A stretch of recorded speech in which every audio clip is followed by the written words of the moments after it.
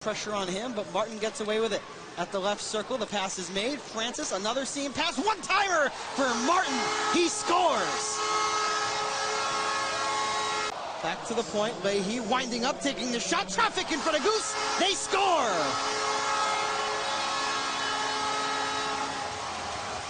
Griffin loose, D to D for Jack Matier.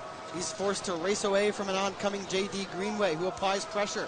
Loose turns over the puck. Here's Greenway in deep to the backhand. Saved by Griggles, but they score! Fossier, down at the right circle, switches up with Pearson. Pearson takes the look, shoots, and scores!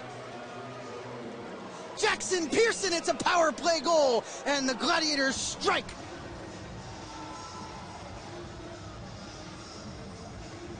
That was Pearson and Fossier just switching up with one another. Pearson took the puck right at the top of the right circle and just got closer and closer and closer to the net. When he had a lane, he wasted no time in letting it go right past Ingham, and the Gladiators are within 2. It's a 3-1 hockey game.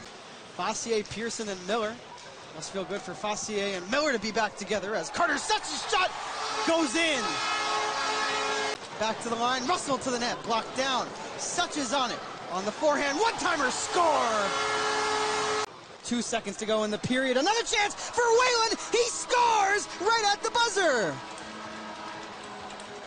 Gisevich takes the puck away. However, here's Fossier in deep. He tried to go roof past Ingham and just put it high. Nice takeaway by Gisevich. Here's Carabia towards the goal. The puck's right there, and they score!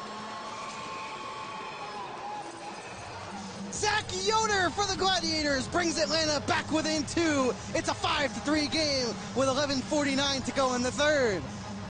Pavlichev takes the puck away right out of the penalty box to the empty net. He scores.